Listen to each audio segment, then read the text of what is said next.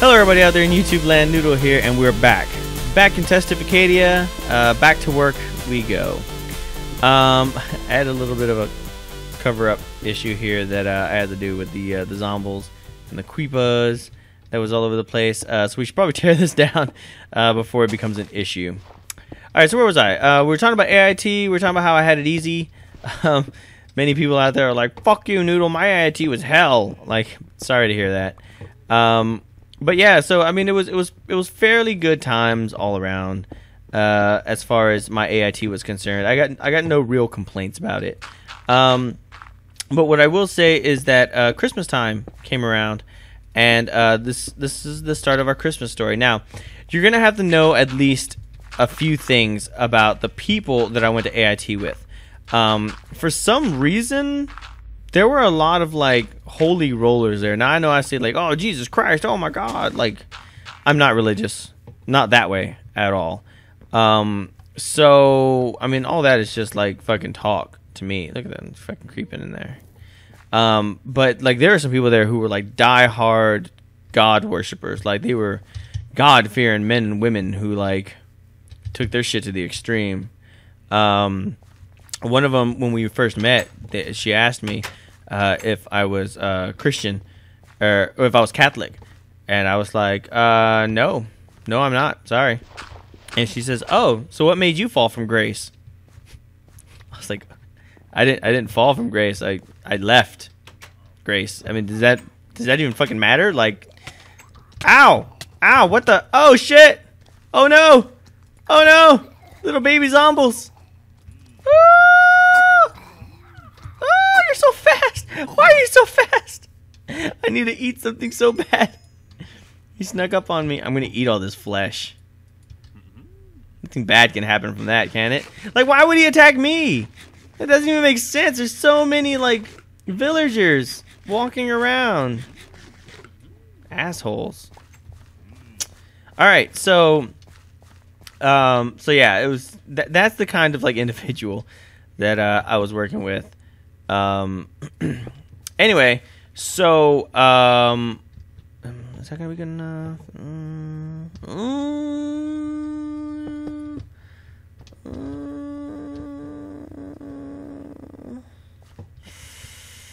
I guess. All right, I can go ahead and tear down this wall here. All right.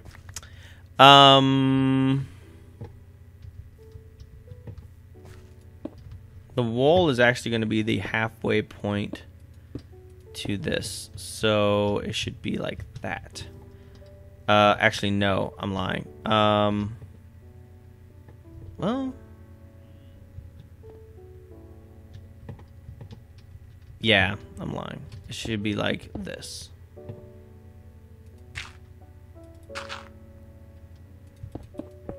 There we go. That makes more sense. Okay.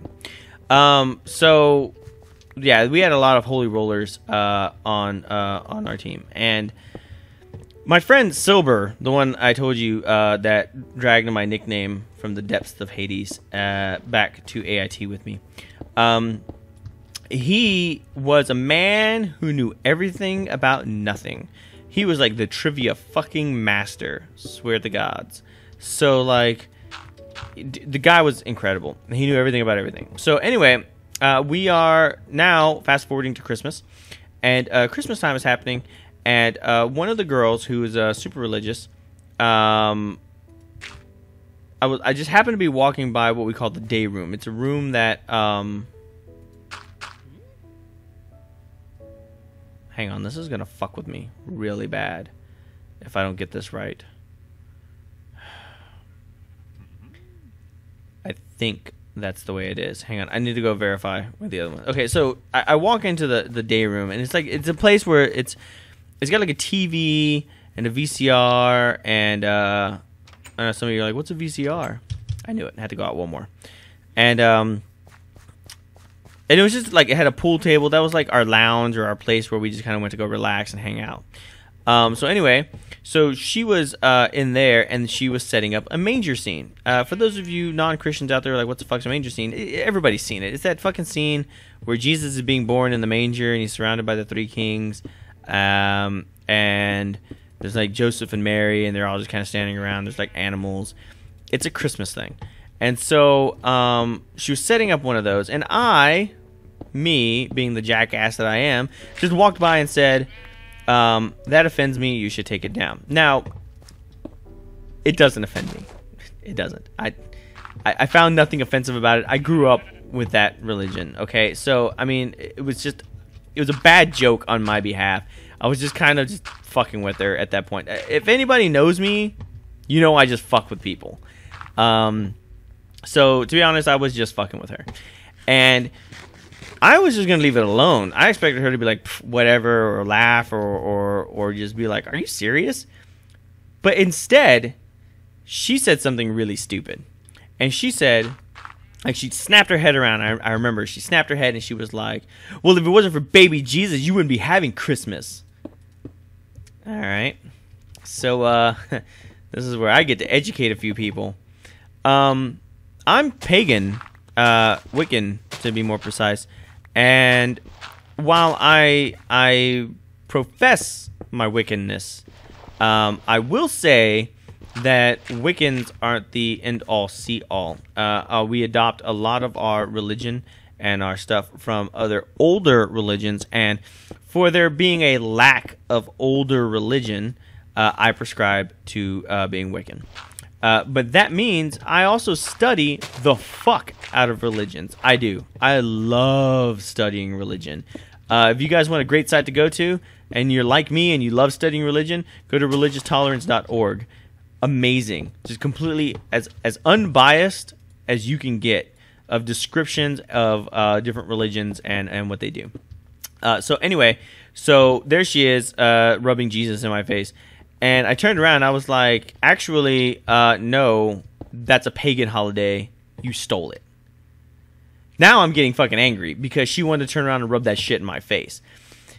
My pet peeve isn't with Jesus or the church. My pet peeve, if I had one, would be people who don't know their own religion. Okay? Now, it's one thing to say Christmas is a Christian holiday. Yes. Yes, it is. I will not argue that. It's another thing to say that it is an originally Christian holiday. It's not. Halloween is not a Christian holiday. St. Patrick's Day, it is a Christian holiday, but it's not really intended to be. I can get into St. Patrick's Day later on. There's a lot of holidays that the Christians or the church in general claims, but yeah, they're not. No, they don't belong to Christianity. They originated from other sources. Christmas and Halloween are the big ones. But like even St. Patrick's Day is rooted in pagan origins. All Saints Day is rooted in pagan origins. Easter rooted in pagan origins.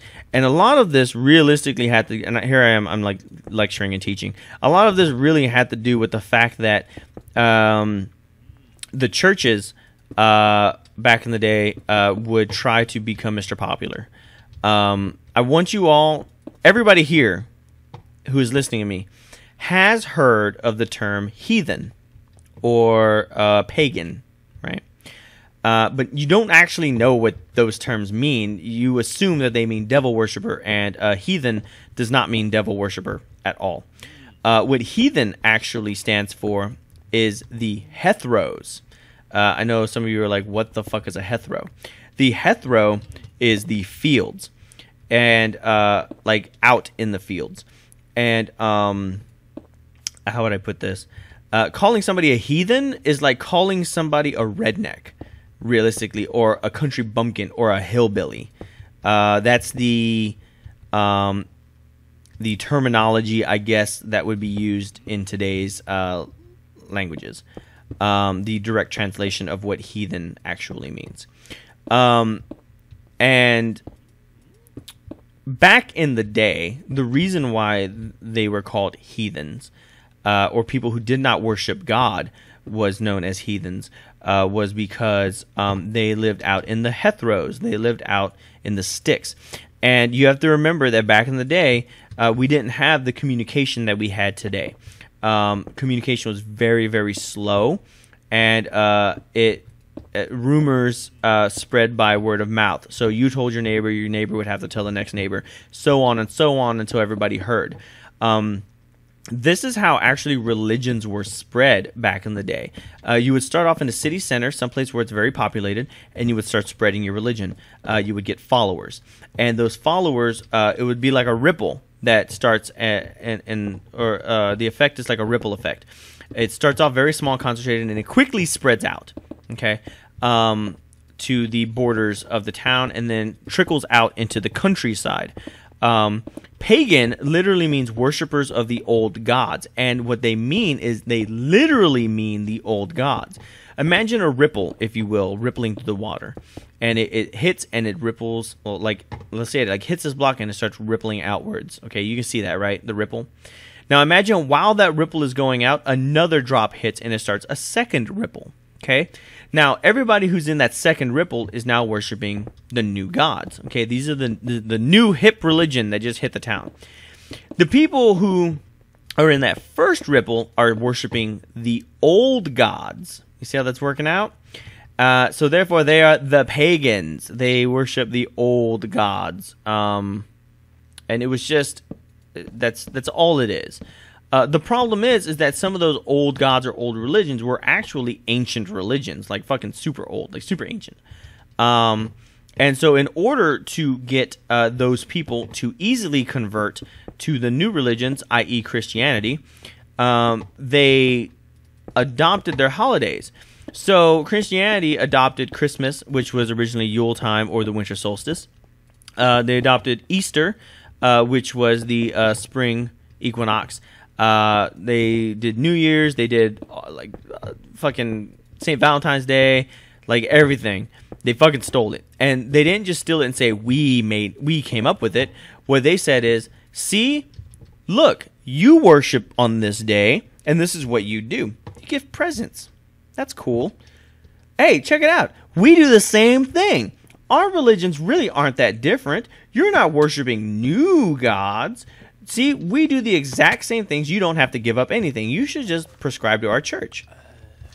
And that's how they would get people to change religions back in the day. And that's why Christianity was one of the last big pushes of the big ripples that took over. And that fought against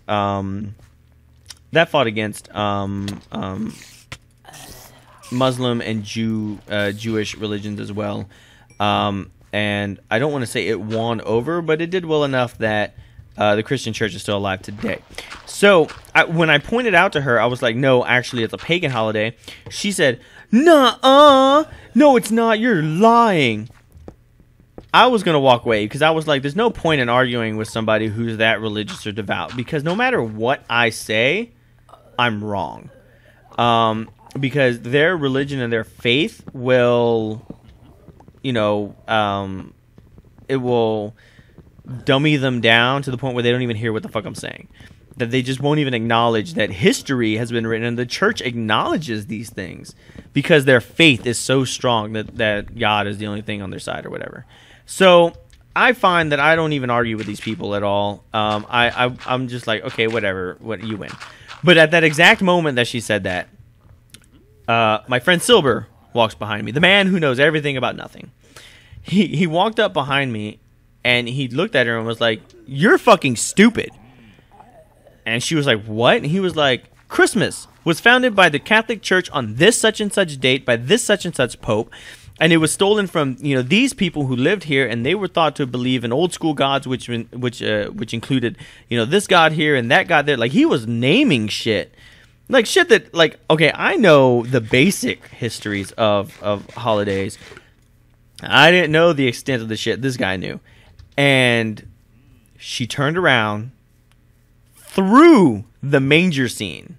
Like, she fucking threw it. Like, it shattered and broke. And she ran off crying. Her reality was fucking shattered. I felt terrible. But at the same time, the bitch kind of deserves it. she was being really fucking uppity. So there we go. Noodle's a bastard. He likes making girls cry.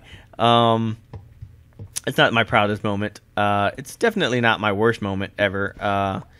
But that's something that had happened during AIT, and it just, I don't know, man. It was just really funny the way it worked out. Other people heard about it, and they were like, wow, you guys are really fucked up. And it's like, no, we're not fucked up. Like, I wouldn't have said anything. I even joked with her. Like, I was like, oh, that offends me. And I smiled, and I laughed, and I was like, I'm just kidding. And then that's when she was like, oh, well, actually, Noodle, you know, if it wasn't for Jesus, you wouldn't have Christmas. So, yeah, be appreciative. So I was like, oh, okay, you want to play this game? Let's play the Who Knows More History game. And that would be me. So I won, and she ran away crying, and it was a great day for me. Other than that, that was a really long time to explain how I made a girl cry. And some of you out there are like, wow, Noodle, that's really fucked up. Whatever, dude. Like, I never bash anybody's religion out of because I'm an asshole. I don't bash religion. I'm not saying any religion's wrong or right. What I am saying is how you carry yourself. You got what I need. Sorry, every time I say you, I have to say that. You listening to me, if you prescribe to a faith and you believe in it, well, guess what? You are a representative of that faith. And if you don't know your faith, maybe you shouldn't be opening your mouth as much as you do. And I find that a lot of people do that. Those are the people who wield religion like a weapon. And you often find those people who are the front of anti-gay groups, the people who like have the signs, and they're like, it says in the Bible that no man shall lay with another man. But then when you really go question them, you realize that that's the only part of the Bible that they know. What they don't know is that the passage right next to it says that you can sell your daughters into slavery, or that if you ever eat shellfish on a Friday, you will be burning in hell for all eternity. Those people tend to forget that those passages exist, and they tend to only pick and choose what they know. And unfortunately, what they know is very limited. Ooh. So, I mean, if you're going to be, preachy about your religion, then, God damn it, you better fucking know something about it. And unfortunately, a lot of people don't know about even their own religion. I'm not saying I am the most fucking well-versed motherfucker in the world. And I'm not saying that I'm the role model that you should be looking after. Nor am I saying that my religion is the best religion. I'm saying that my religion is the best religion for me. And that's pretty much all you can really get into. I've never been one for somebody who has to convert others to their religion. Because if you have to force me to be part of your religion, then your religion must not be all that great for me to make that decision on my own. But, I mean, hey, you know what? That's to each his own. If you feel like that's what you got to do, that's what you got to do. But I know that my religion is great for me. I don't push it on anybody else. My kids will grow up in a very tolerant home where, yeah, sure, they'll grow up with my traditions and my faith. But as soon as they turn 18, I fully expect them to go on a religious trip on their own to choose for themselves. And if they come home, my daughter's like, I'm going to be a Satanist. Well, then you better fucking learn what a Satanist really is. Like, my other son comes home and he's like, I want to be Buddhist. Well, then you better fucking really find out what a Buddhist actually does. And if they do and they want to continue those things, then by all means they can do whatever they want. And by the way, for those of you out there, Satanists are not what they appear. They don't worship Satan. Anybody who worships Satan is fucking stupid. Why would you worship an entity of evil that only wants to hurt and do malevolence to you? That's dumb. That's not actually what they do. They just follow the philosophies of Lucifer when he descended from heaven, meaning that he has his own. They have their own commandments and stuff like that, and they're very. It's actually a pretty cool religion to study. They don't worship the devil, but they worship the ideology of Lucifer. And if you actually know what Lucifer really did, I mean, even the mild-mannered Christian can at least feel a little bit of wow when you think about that kind of mentality that it took to do what he did. But I think that's about it. I rambled enough. I talked about religion. I talked about manger scenes being broken. And for the record, I felt terrible that she ran off like that, because that was not my intention to make her cry. And for if any of you want nice huggies and feelings, I felt bad for crushing basically everything that she thought was true. And I picked up the manger scene and I fixed it, and I put it up myself, because it started out as a joke and it quickly got out of hand, and she actually really realistically began questioning her own faith at that point. She felt that what she knew to be true turned out to be a lie. And I know what that's like. And so I felt bad. So I fixed her manger scene, and we had a really big talking to. And I kind of told her in a much nicer way with the same thing I told you.